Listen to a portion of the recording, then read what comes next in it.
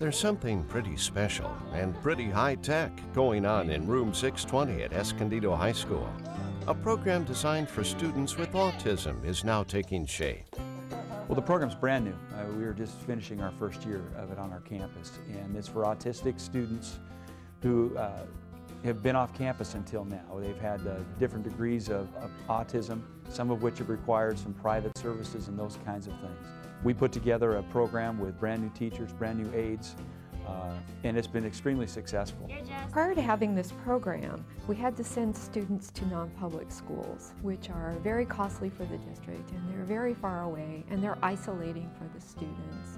So by having our own program, we thought the students would be able to mix with general education students, that we could teach them better than the non-public schools could teach them, and we were prepared to do that.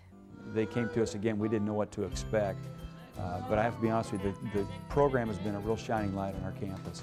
They've used the iPads quite a bit lately, and they're able to use the iPads for communication, which has made such a difference in the lives of some of these students. I think that technology, for just your general ed student, can augment instruction, but with these kids, it's like they're a link to the outside world.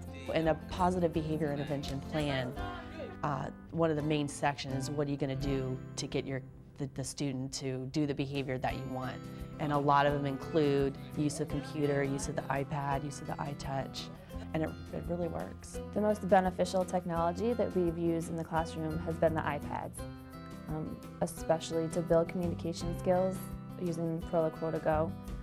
The application becomes their voice, and it gives them the opportunity to initiate conversation, to make requests. And with that voice, it decreases their anxiety and frustration with not being able to tell us what they want or what they need. So now that we have technology, the students have a way to communicate, and that is the key that opens up the door for them to be able to function in society, just like anybody else.